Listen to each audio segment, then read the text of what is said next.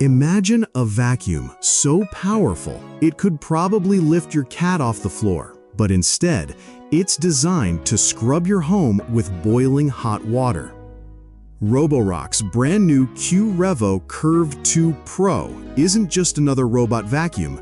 It promises to be the leap forward in smart home cleaning. But what makes it so different, and why are people already calling it the most advanced cleaning robot of 2025? Let's find out. The Curv 2 Pro is the international version of Roborock's Chinese P20 Ultra Plus, and it's set to debut in Singapore and Vietnam before expanding to other markets.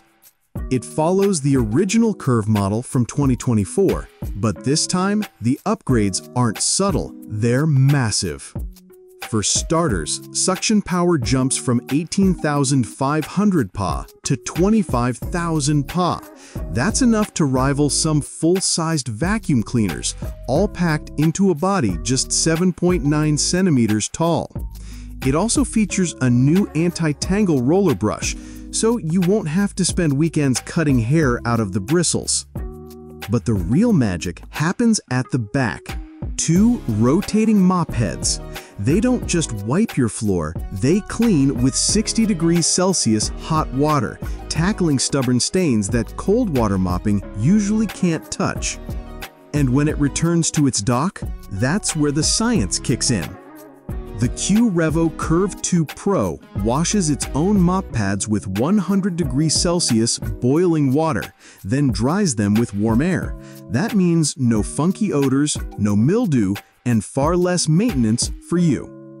It also packs intelligent navigation with a retractable LDS module and an Adapt-A-Lift chassis, letting it climb obstacles up to 40 millimeters, so rugs, thresholds, and small steps won't slow it down. So here's the big reveal. While Roborock hasn't yet confirmed when it'll land in the US or Europe, the company is teasing groundbreaking launches and surprises at IFA 2025.